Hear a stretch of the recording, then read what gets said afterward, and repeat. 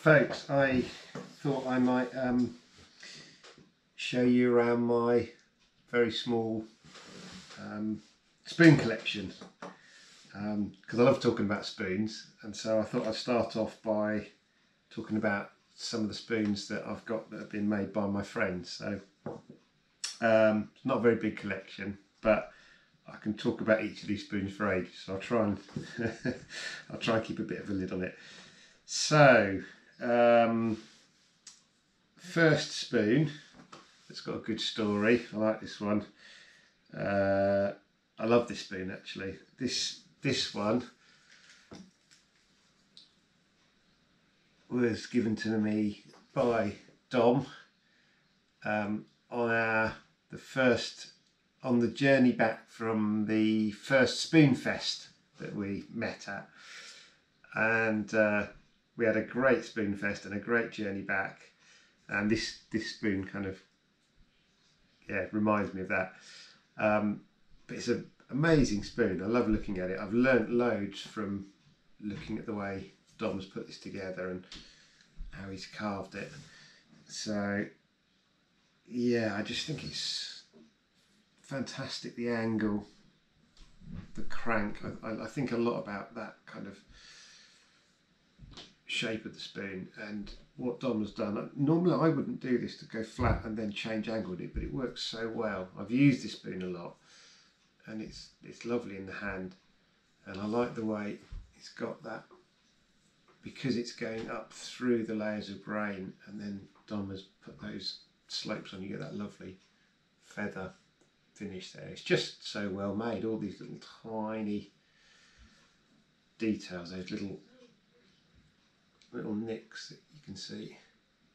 It's just, so I come back to this spoon a lot for inspiration.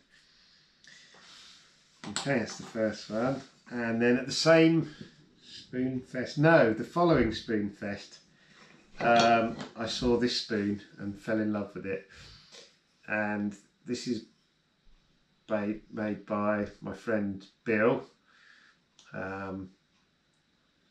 Gordon, who makes the most incredible, extraordinary, crazy works of art, extraordinary spoons.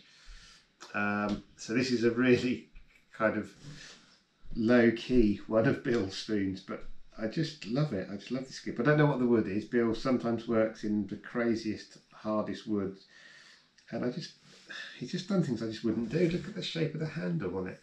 Wouldn't think of doing that. And those lovely scallops on the bottom there, you see. And then just the angles, the facets, and I love the way it's kind of smooth, but you can also see these kind of circular scratches in the bowl. It's just beautiful, extraordinary thing. That's that one. And then this one, oh, this is a lovely spoon, and it broke. This was made by Alex Finberg, and the story of this one was, this was a spoon swap. The Spoon Fest, I think that one appeared out. I had a bit of a spoon sort of revelation and created these 3 eating spoons that I was really pleased with. And I'm not sure where one, there was a set of 3, and the first one I made I kept, and